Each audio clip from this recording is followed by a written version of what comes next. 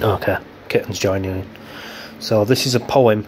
I'm not 100% sure how to say the person's name, so when I get it wrong, sorry about that, because I probably will.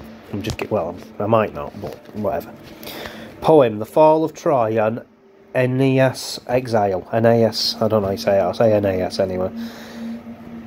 Aeneas Exile. Beneath the stars of Ilion's fate, where walls of Troy did stand so great, an army fierce, with wrath and fire, laid waste the city proud and higher.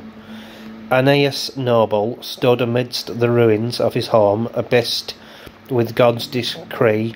He gathered few to seek a land beyond the blue. O'er seas they sail, through storm and strife, from cursed Troy to seek new life.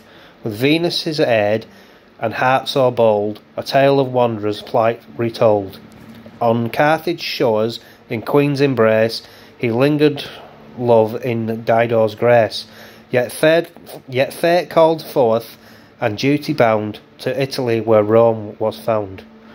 Thus from the ashes of the lost Aeneas, journey tempest-tossed, led to a future vast and wide, a homeland where his kin abide. The legend lives in hearts and lore of Troy's great fall and heroes' war. Aeneas' tale of flight and flame, an epic of enduring name.